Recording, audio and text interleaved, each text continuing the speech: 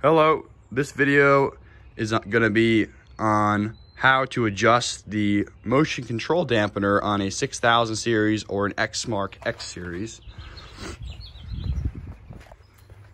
First thing you want to do is actually bring these sticks in. I usually like to push them forward, and you can see right where I'm pointing right there, there's a 9/16 bolt on the end of a nut. And that bolt actually attached to the end of the steering dampener. And the steering dampener you're able to put into 3 different positions here. You have a top position, which is the firmest. The middle position is the stock, and the bottom position is actually the softest position, which is what I have it in. So the way to take that off is you actually have to stick a star-headed bolt in the other end of that. I tend to hold it with, a set of pliers or whatever you have around.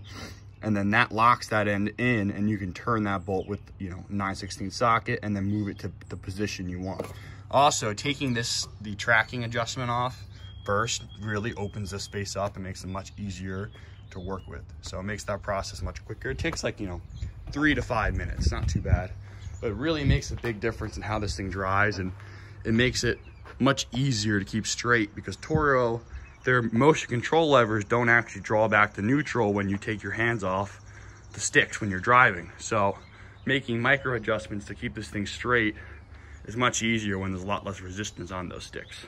But that's how you adjust those dampeners, and it really does, like I said, definitely worth a try.